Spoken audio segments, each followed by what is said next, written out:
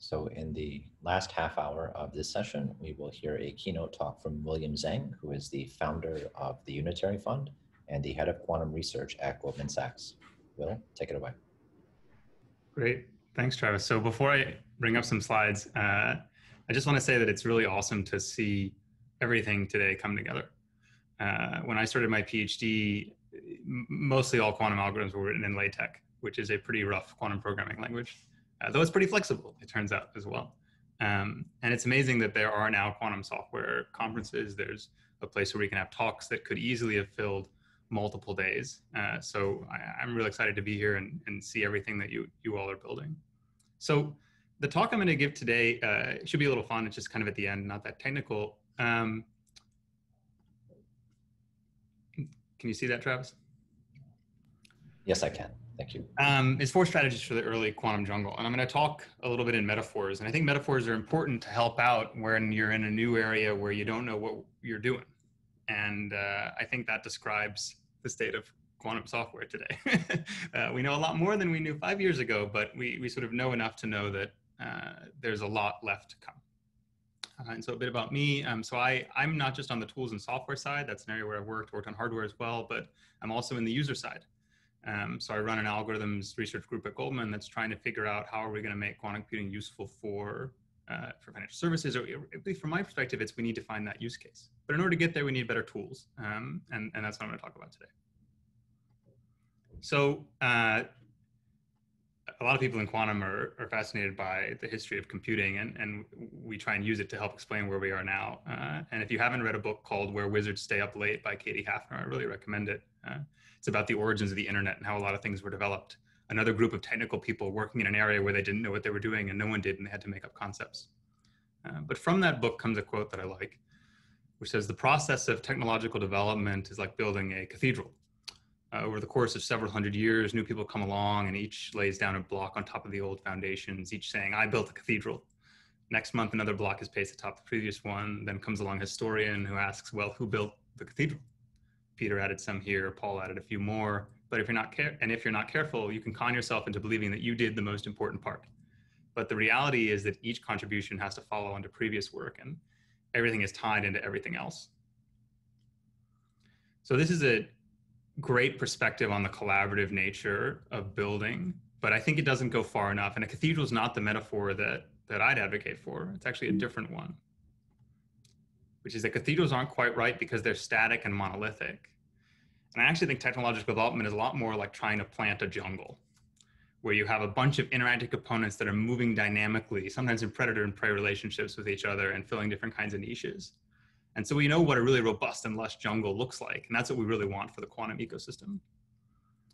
And that's what Unitary Fund works on. So Unitary Fund, a couple folks have, Nathan and Ryan have been moderating the panels. Paneling is a verb? Moderating the panels today. And Unitary Fund's a nonprofit that's trying to help create this lush quantum technology ecosystem, because this ecosystem will help benefit the most people if we take this model. Jungles are pretty accessible. And so we think an open ecology will help make the benefits of quantum tech happen faster and for more people. So the strategies I'm going to talk about today, with little analogies from jungles, are about healthy soil, so building bottoms of community, about niches and the value of targeting them, about specialization in how you choose modular designs with small footprint, and a little bit about symbiosis. But before I go into those, I want to use Unitary Fund as a little case study on what you can get when you're in the environment of a healthy ecology, because I've been surprised by how much we've been able to do with a small group.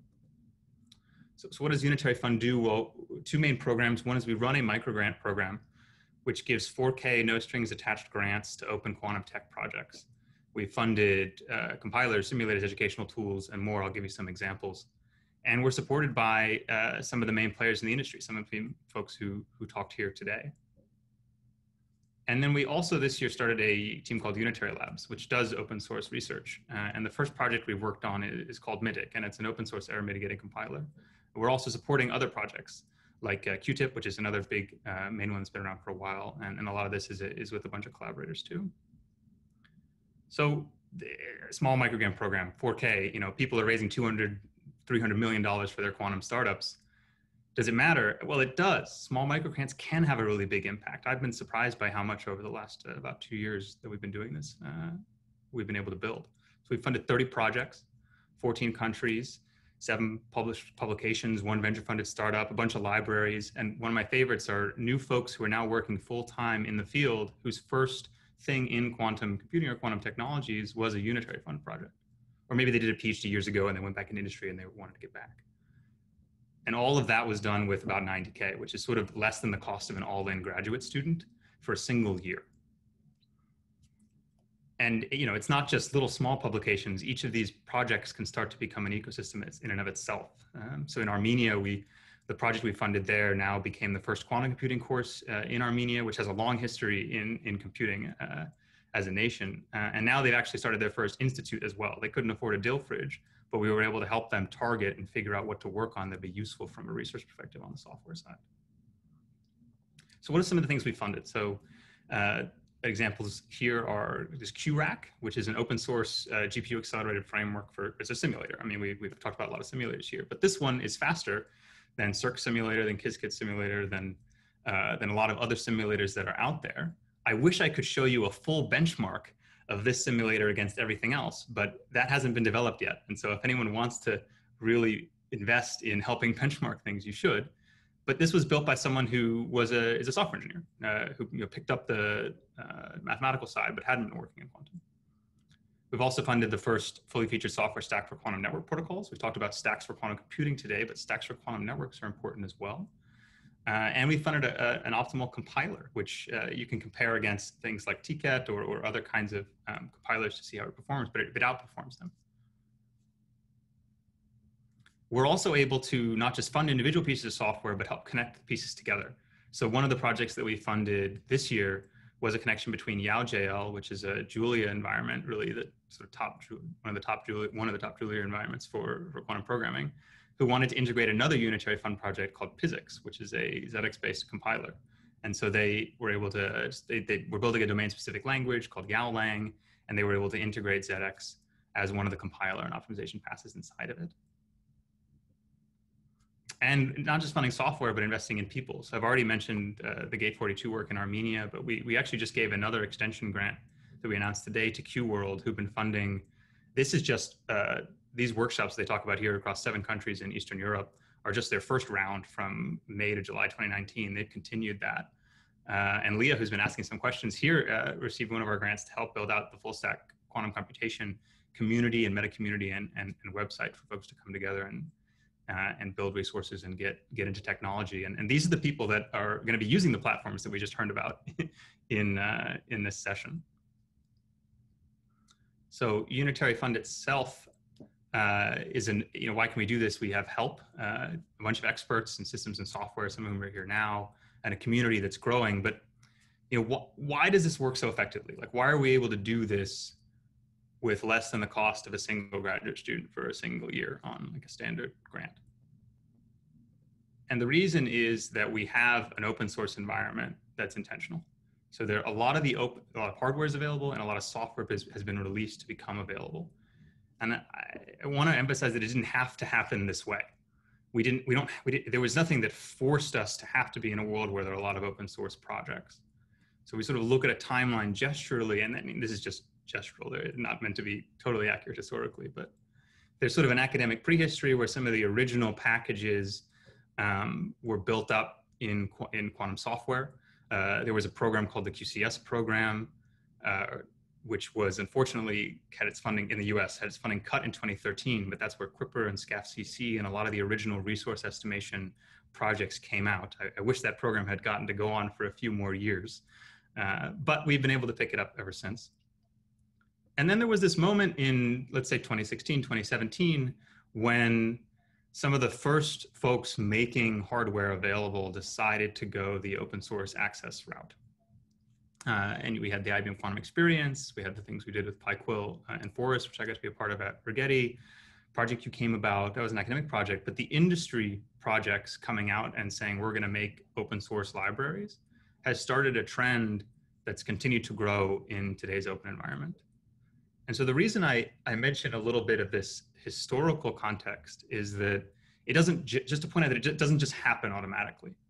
There are lots of industries and technologies that get developed in very closed ways. It could have been very reasonable when building quantum computers for any of the first folks to say, you know, these are machines most people won't understand.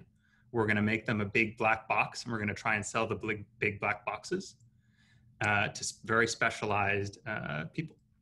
And the decision was made to go another way, and we should continue to make those kind of intentional decisions going forward. I think a lot of you here are making them. But if you ever think that it's just inevitable, you should remember that it's not. So where are we today, and where can we go further? So we do have a lot of different packages and open source libraries available. But the analogy here is that I think a little bit today we're building a jungle that looks kind of like this. Where there are open ecosystems, but they're still sort of in vertical stacks, and they're often sort of duplicating features across each other, which isn't necessarily bad. Maybe they're coming up with new things, but it definitely looks different than where we want to go, which is a rich and interlocking ecology and shared soil. So this is a sort of a metaphor to keep in our background, in the back of your mind about where we could be going with the software ecosystem. And importantly, this here doesn't look like standardization, right? So sometimes it can seem like, oh, it can seem as if there are many vertical stacks that are different, and we should standardize across them and build a factory farm. But that is something that's different than a jungle, and I think less robust and less verdant. And so why do we need to make this robust jungle? Well, the fundamental reason is that there's a long way to go in order for us to get to large, valuable markets for quantum computing. And it's those valuable large markets that are going to start a positive feedback loop for investment in the field, so that we can build the technology to do all the things that we want to do and have the change that we want to have. And if you have vertical exclusive stacks, then they're going to be too fragile to go the distance. Because there's a long way to go, there are things that are going to get invented. I mean, if there aren't, it's going to be really rough, but there are all sorts of things that are going to change in how we think about quantum computing.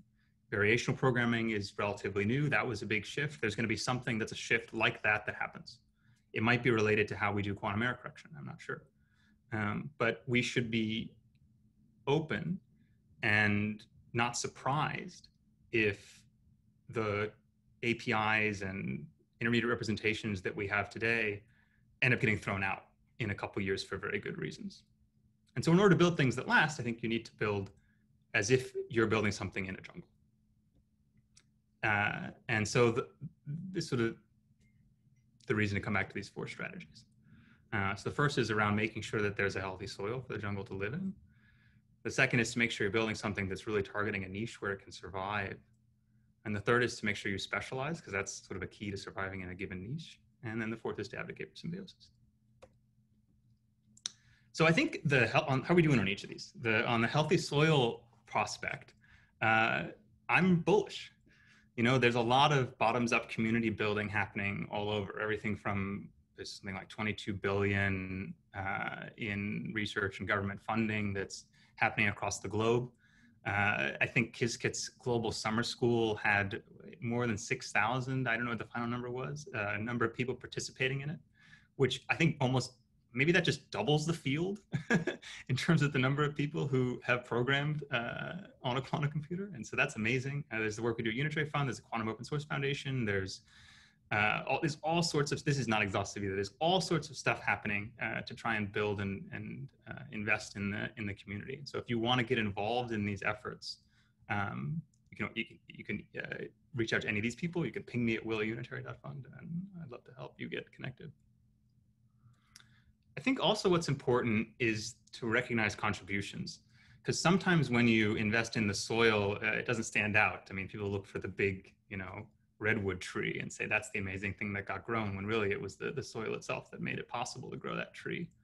And so one thing that I'm really personally proud to be involved in is the WITIC Quantum Prize for Open Source Software that we announced last week, which is a prize that's going to go to a perhaps otherwise unnoticed individual for outstanding high impact contributions to the field of quantum open source software. And that's a team up between Unitary Fund and the Quantum Open Source Software Foundation.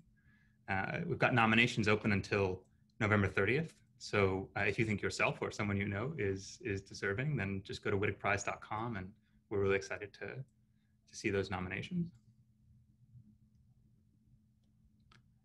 Second is about niches. And there's a lot of open source projects I could use here, but I'm going to use one of our ones from Unitary Fund as an example. Because this sort of niche process was what went into how we decided to build Mythic. So what is the niche to target with this new species? Well, error mitigation is key for noisy quantum computing, and our quantum computers are very noisy today. So today, you could cross your fingers, or try and use some variational technique that's potentially going to help you out a bit. And long term, we're going to have error correction of some kind, which will have overheads of additional qubits and require fast classical control. Will require you to potentially be at some threshold of performance in order for them to kick in. And in between is sort of what I'll class as error mitigation schemes. And there's a lot of stuff in here. They're really clever. There's a lot of fun little technical techniques, ranging from probabilistic error cancellation to zero noise extrapolation, which is the one that Mythic focuses on first. So these are going to be very, very important over the coming years. And they're going to critically affect benchmarking for the years to come. So the next 3, 5, 10 years are going to consist of this steady march of comparing hardware, QPU against QPU, comparing software against software, comparing algorithms against algorithms as we start to benchmark to approach some kind of quantum advantage. And these error mitigating techniques can make a big, big difference in how a benchmark performs. We're talking orders of magnitude in the accuracy of some expectation value. And so if you don't have an open solution, then you're going to have a lot of benchmarks that are going to be comparing apples to oranges. You won't know if it's the hardware or the algorithm or the error mitigation that helped you get to some kind of benchmark. So a standard is really, really helpful to just understand what's going on. Secondly, if everyone has to implement to get to the state of the art of error mitigation, then that is going to be a big overhead if what you actually want to do is show that your hardware is better, or if what you actually want to do is show that your algorithm is better. You now also have the additional task of implementing all the error mitigation. So by having an open solution that's accessible, you can reduce time to state of the art for everyone. And the third bit is that if it's open and the things everyone can contribute to, then it's sort of a snowball effect of techniques. There are many different techniques that work for error mitigation. We don't know which ones are going to be best, but if you can have them all combined in something that everyone can use, then you can start to piece them together and compose them in some way that is a whole is greater than the sum of its parts kind of effect, and is better than the alternative, which is where everyone who's building some platform or some vertical stack of plants makes their own error mitigating scheme as the way to differentiate. Really, they can differentiate on the algorithm and they can differentiate on the hardware. And so with Mythic, that's what we set out to build. We had to do a little bit of theory in order to make sure that this first error mitigating technique that we were working on was actually portable across different APIs and platforms. A whole nother talk, but you can check that out. There's actually a talk, a whole nother talk on Wednesday, I think, at IEEE Quantum Week that Tutor's giving. But we've tried to make it simple. So in Qiskit, you have some, this is just a series of X gates, you run it, you get some error. And if you import a quick wrapper and you wrap your expectation,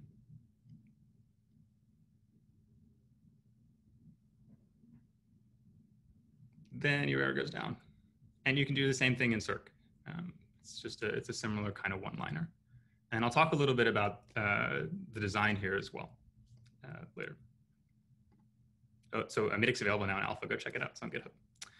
But error mitigation is not the only niche that has some of these properties which will make it last and make it impactful. And I'll just list a couple others that come to mind.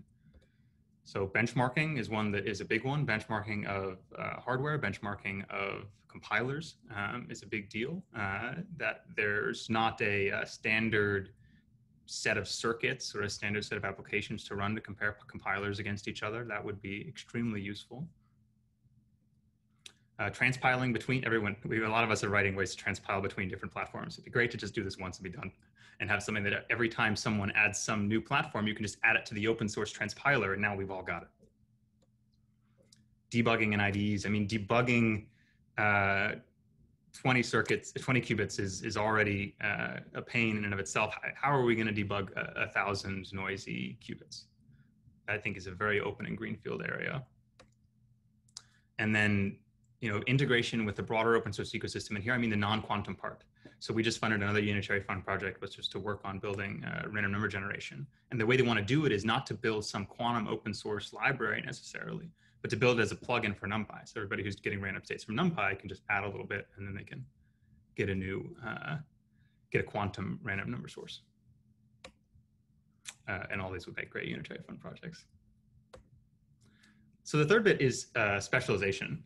So here the perspective is to suggest building tools and not just platforms. Platforms are good and useful, but they're hard to make go the distance. So in choosing MITIC, I'll use MITIC as the example here again. So in choosing MITIC, we could have done a platform style. We didn't do it this way. But you could have said, let's take a user program, let's run it through MITIC. MITIC will talk to whatever backend you want. We'll have all the different backend integrations, and then we'll pass back the answer to the user. This has some downsides architecturally. So you have some limited support. You can only support the backends that have code to integrate them with MITIC. You could make that relatively easy to write, make it a plugin, but you still have to add it.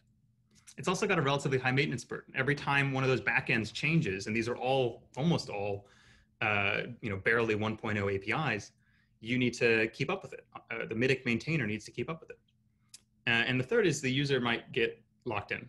So if they want to create some new backend or they want to move stuff around, then they're a bit limited. And the alternative we chose was what I'd call like an example of tool style. And so what happens here is the user takes their program and they also have a backend that they've wrapped in some way, and they pass both to MITIC, and then MITIC pieces them together to give an answer.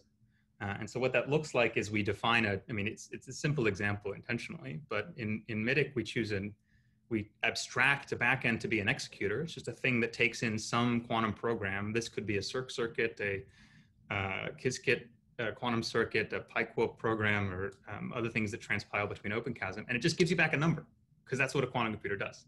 You give it a program and it gives you a number back.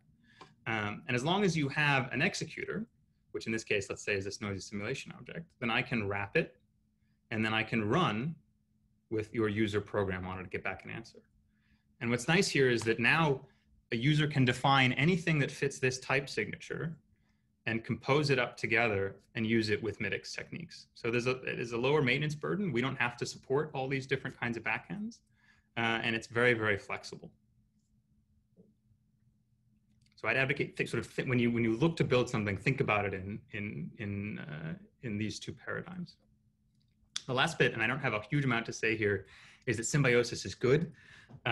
We should keep upstreaming things. I guess my comment here is that it still seems like a lot of the major libraries are developed by one group. There are some exceptions. OpenFermion is a great example. I think Penny Lane too, where there's lots of different organizations that contribute in. But many of them are sort of dominated by kind of a big player. And that causes it, people are hesitant to contribute back in, but you should push through that, because it can lead to great things. Like in trying to build MITIC, we decided not to build our own Quill import and export in MITIC. We just upstreamed it into Circ and then used it through that. And one thing that is worth thinking about is if you're using quantum open source software that's a major dependency, maybe contribute to that every once in a while. Look at the roadmap, look at the issues that are there, and maybe help close some bugs. Even if they don't go exactly to what you're building, it will make that software better and more robust, and free up the other devs who are working on it to also work on that software. So those are the four things I wanted to mention today. There's a whole bunch more about ecology. This is sort of a practice for a much longer talk maybe. But healthy soil is important, targeting niches, specializing in them, and then trying to be symbiotic with the other things that are out there. So I'll leave you with one other thought before I close, which is, can we get open source closer to the metal? For example, in control systems firmware. And you might ask, why is this important? It's open source still sort of already dominates the major user space for quantum programming. But I think over the coming years, that close to the metal classical programming is going to become increasingly important. You're not going to be able to do it you're not going to do the same kind of feedback and control over a cloud API that you used to. It's going to be too slow for some of these things. So, examples, quantum error correction, mitigation, detection. A lot of that might be happening in an FPGA that's next to a DAC or an ADC that's controlling the pulses that control your quantum system. Or it might even be in classical logic that's cold in a fridge or on the same chip, or in some, depending on what hardware technology you're using, just in some way really close to the system. And so that's a very different thing than coding in Python and sending over objects. And I think is going to be a very important realm for doing useful quantum programming. So we should think about it. Can open source get closer to that metal and be useful? Variational programming has been talked about a lot. That's already, I think, covered well. And the third is to mention that there are really new architectures beyond the just basic circuit model that matter, and I think are going to matter if you want to squeeze quantum advantage out. Folks are mixing continuous variable systems with digital systems. They're mixing QDITs with qubits in clever and interesting ways. And there's going to need to be software that controls all that. So I'd like to entreat you to help grow a vibrant and fertile quantum jungle that looks like this, or maybe it should look like this, as we do. And if you'd like to help out with Unitary Fund, you can. We could use your help. You could become a supporter, help spread the word, become a mentor, help contribute code to the many open source projects that are out there, and they're all just sort of listed on our website. So thanks again for the time. It's lovely to see you all. Wonderful. Thank you for that talk, Will, and for those very inspiring and thoughtful comments. And I know the National Quantum Coordination Office now has the Quantum Eagle, or Queagle, as John Fresco has allegedly called it. So maybe we'll get the Quantum Forest or something like that. So we have on that. We that's why the original Rigetti software stack was called Forest. Oh, for this reason, the intention was to try and so this analogy has actually been sitting in your mind for a long time. It wasn't like you were just sitting in your apartment in the city and came up with it. So we have hit kind of the 90-minute mark for this session here. We can do some questions and whatnot. I have at least one. RP has one. He says, what are the top 2 or 3 benchmarks you'd like to see initially as building blocks for others? One I mentioned, I think there's a lot of really amazing work going on in compilation. And there are all these different techniques that get put together in different ways. If we had a set of circuits which was relatively standardized, or it's hard because when you include variational stuff, then it's not just a static circuit. So that has to get solved. But some standard way to benchmark compilers against each other, I think would really help the research community stand on the shoulder of giants. So that's one. Another is, some set of initial NISQI application level benchmarks. I think we're kind of there. I mean, there's things you see in papers that have just come up, like everyone does H2 with VQE, and lots of people do QAOA on max cut. But as we get more sophisticated systems with 50, 100, 200 noisy qubits, we're going to want to run different examples. What are they going to be? And they should be, targeted and not just sort of coming up randomly. So those are 2 that I would sort of. It sounds like it's that notion of intentionality, like you said, with the growth of the open source ecosystem. Like we should be intentional in what we're trying to benchmark, why we're trying to benchmark it, and what that actually tells us about future hardware development and whatnot. Yeah. A question from Leah says, what might it look like to reach out to open source control systems, e.g. RTIC for trapped ion quantum computing, to drive open source from the bottom up and not just from the top down? Yeah, I'm not sure I know. I think that's a great question. I mean, I know that there are, RTIC, for those who don't know, is a pretty, gosh, it's been around for a while, but it's a FPGA control software for ion traps. And there are lots of projects to build control systems. They're happening in-house at most of the players, but there are also companies who are building dedicated control systems, like Zurich Instruments or Quantum Machines. And it would be interesting to talk to them. I haven't, probably should, but we should talk to, as the open source community, we should talk to them and say, can we help? Right. You know, what are the things you're building? One thing that's kind of also in this vein is the Open Pulse standard and libraries that came out from IBM. That's kind of sort of in between. It's not quite under the control layer, but I think because I think the discussion has to be about building software for the things that are coming in the next couple of years. Right. That looks like. The other thing is there's also academic groups. I mean, talking with academic groups and trying to help, because they don't want to hire lots and lots of FPGA engineers to do their physics. You know, they want to do quantum physics. Right. So maybe that's somewhere where we can find like ready users and ready customers who aren't worried about value capture to try out different open source solutions that folks build. Right. Right. Okay, I will ask one question and then I'll see if anybody has some other questions in the chat here. So, you know, you made this analogy about the forest and growing a quantum forest, as it were. But sometimes a forest ends up dying, not because it decays, but because lots of external forces come in, you know, forest fires or just deforestation, and just sort of like, right, cuts the whole thing down. So as you look out in the world and the current kind of situation of the world, what are some of those external forces which could influence the trajectory of this quantum jungle? Yeah, well, I don't know. Let's go with the analogy because it's fun. But let's say that funding is like rain. So it needs to rain in order for things to grow. There needs to be funding. But there could be, we're in a nice period where it's raining pretty well and things are starting to grow, but there could be a drought. And I think there could be a real drought if we don't find a value, you know, okay, I'm going to say it in two ways, but if we find a valuable large market application for quantum computers and we understand it really, really well, then that's going to keep, you know, the irrigation system or the rain will come.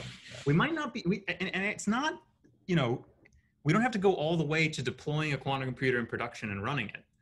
But even if we just knew exactly how many qubits and exactly how much better it would be, where the answer is not like 100 million qubits, where the answer is something a little bit closer, then I think that will help us avoid getting into a drought.